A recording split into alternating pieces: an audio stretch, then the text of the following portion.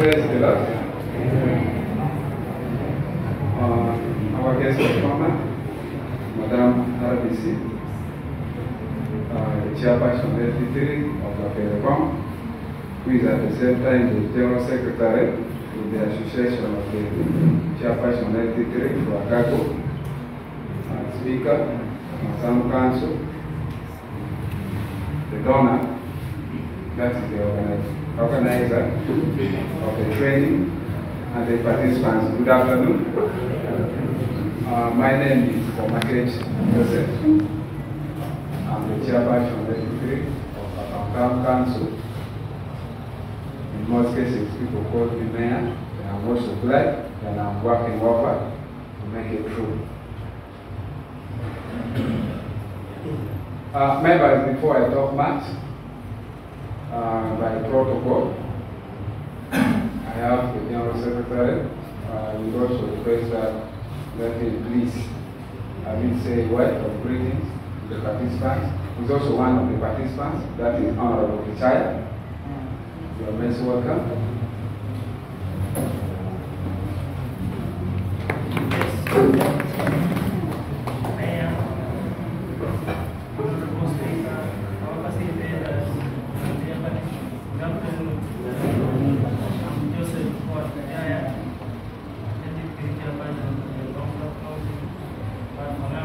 Thank you, Chairman. Thank you all the participants for endeavoring from the first day up to date that we are going to finalize.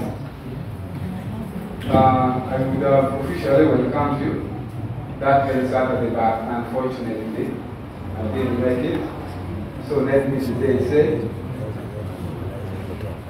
the training officially opened that very Saturday, and today we are closing it. For Patongo Council is an upcoming town council in Acholi, and is considered a mother town council, followed by Kalama Town Council, and we are looking forward to make it attain another status. So it is all our responsibilities and effort through what we call the core responsibilities. Our guest of honor, let me take this opportunity to welcome everyone. We have been looking into to see that the security is rest assured, and I hope there is something that did not take place, anything bad. You enjoyed the meeting. Like in any other meetings, we might have gone through challenges. And let me hope that we made it addressed to the trainers. Let us know why we are here. This is a government program, and we are aiming at the Vision 2040. So as stakeholders, we always fight hard to fulfill the Vision 2040. And as participants, let us also gear us toward the 2040 visions. Through the training, I would like us to be very mindful of the usage of our funds, irrespective of the types. Because that is also one of the things that is taking our youth into problems. Because through use of funds, there is what we call the cyber crimes I have ever seen, whereby you find someone posting very bad languages, very bad posting, and all that. So in that one, if you are caught, it's a cyber crime, and you are treated lawfully, and the law also takes your cost. There is also what we call the treason, because the government is very vigilant. Government would want to remain in power for long, and through use of your phone, if you use it badly, and they find out you are inciting, you are defaming the government at the end of the day, it's like you are trying to take over power. So let us be very keen. So in ICT, I'm very glad, because what I saw here, just in 5 days, you were able to do what you presented to us. What if it was to be like for a month? I think it would do more. So this one would also allow me to kindly request the UCC in partnership with the Bill 20 that they should organize more training for us. That is why I've written some letter of acknowledgement and appreciation to them, to encourage them, to also allow them to present to their bosses when they get back. And we would expect more than 100 participants of youth for more training, and I will be part of that training. That is my plea. To our dear participants, I have a few things to tell you. One is for us to achieve the vision 2040 that the government has brought in place for us. Let us consider what we call the role model. For you to be a good youth, try to compete to be like someone.